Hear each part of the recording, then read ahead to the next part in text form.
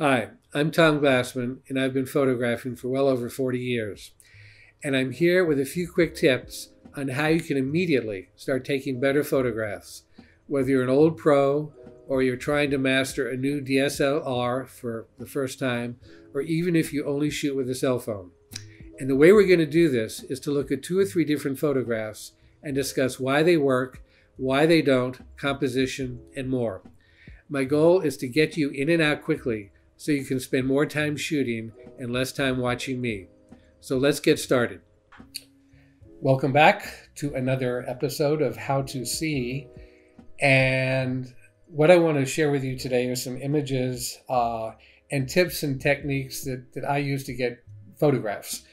This first image is of trees that have leaves in bloom in the background and that really aren't in the foreground. I was driving by a tree farm and I saw this sort of vertical lines going up and down, and they changed visibility when they were backlit and when they were down here.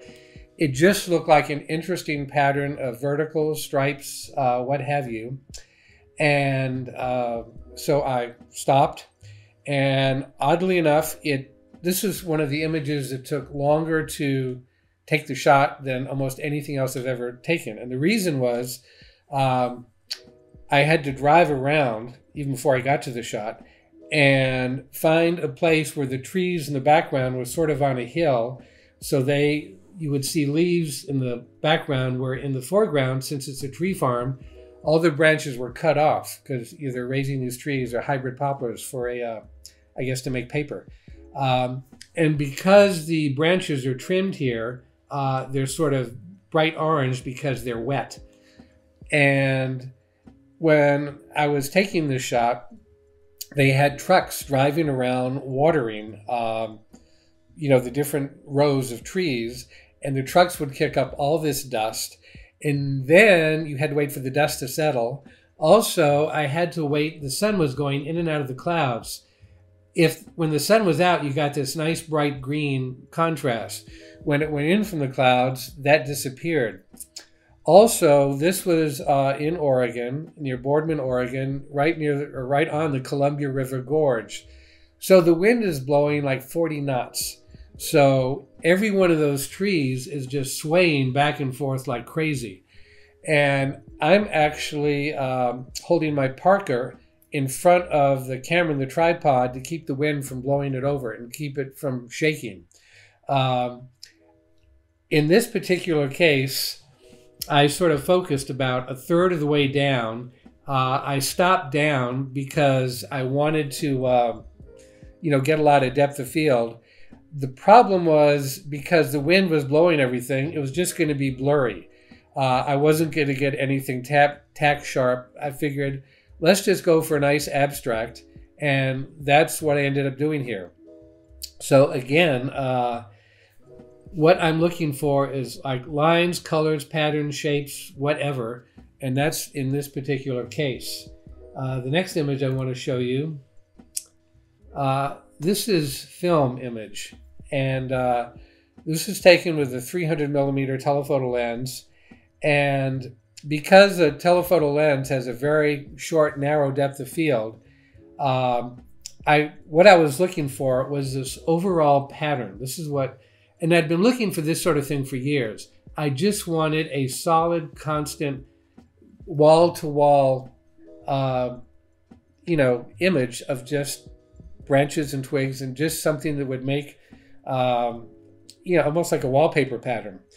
In this case, if you shoot it with a telephoto lens, let's say you go to f8, which I was probably at, the very, foreground trees would be very sharp and everything else would be out of focus, and you would lose that pattern. So I did a multiple exposure in the camera. Basically, I did 3 exposures, each time focusing a little bit further in. And what you got is this, and I guess this would be like focus stacking today. But I was doing it in the camera in the film era, and you just tried to get an overall pattern. If again you go by and looking at trees, And it's not a great image in and of itself, but if you can see in your head what you want, if you're looking for things like patterns all the time, then this would suggest itself to you. Oddly enough, this kind of greenish color here, this was in April near Astoria, Oregon, and the trees were probably going to sprout 5 minutes after I left, so they really were that green. But again, what I'm looking for here and what I captured is just a pattern.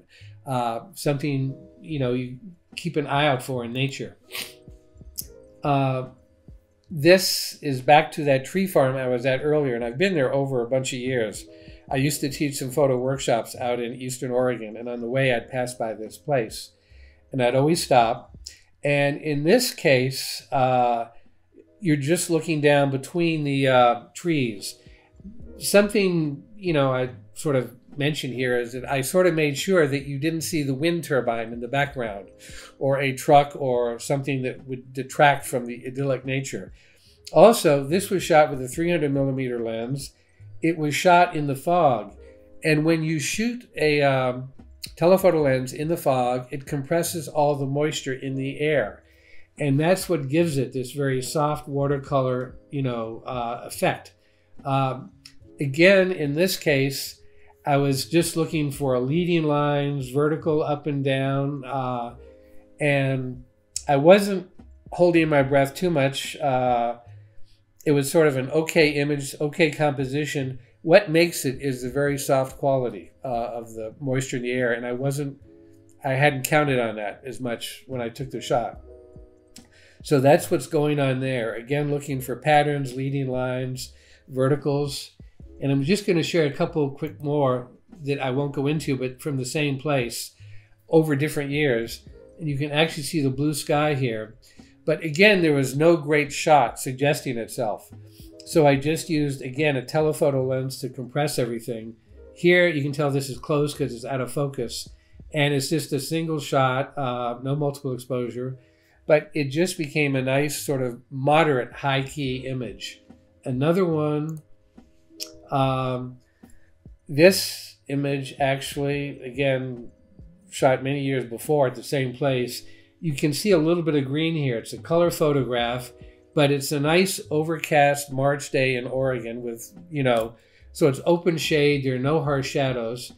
You've got a little bit of color, but it looks almost like a black and white. This particular shot, by the way, was picked up by an interior designer in New York, and it was printed 80 inches wide and used in an office building. So that's going to go in my obituary. And here again, same place, different year, bright hot sun hitting the trees. And this is what's called a high key image. You just open up about a stop. But this is what a lot of fashion designers, it's called high key images. They'll shoot their models and it looks very bright and washed out and pale. But that's what this is. And what I'm saying is, if you don't have a great shot calling out to you, look at what's in front of you and see what you can do to move in, to make it, to isolate it, to open the lens a little bit. You've seen three very interesting kind of images, but the images themselves aren't that great. It's how they're, shot and composed. So again, keep an eye out for that. Remember, anything is fair game for an image. And thank you for watching, and we'll see you next time. Take care. My young computer-savvy assistant reminds me that it's really important to ask for likes and subscribes. But I would also love some comments below discussing what we're diving into and what you might want to see in the future. With all that out of the way, thanks for watching, and thanks for your patience. See you next episode.